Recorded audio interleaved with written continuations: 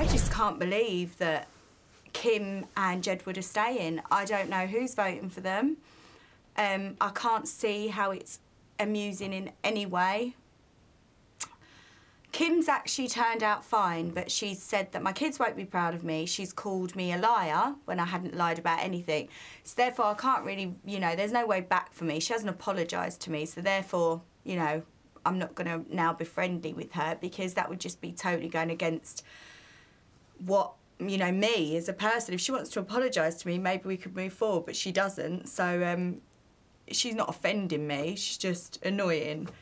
Jedward, on the other hand, they're just little and I just can't bear it. It just gets on my nerves. They, you know, they're just passive-aggressive. They're little sly undertones that they do and expect no one to say anything about it. And it's just like, no, every time you say one to me, I'll say something back to you. But Heidi just said to me before she left, Nicola, it's what they want you to do. So I'm not sure if they've told her that, because she went, just stop doing it. It's what they want. But you know me, big brother, I'm never going to stop being argumentative, am I? I mean, just can't, just doesn't work. I try. I do try and do this, but it never works, ever.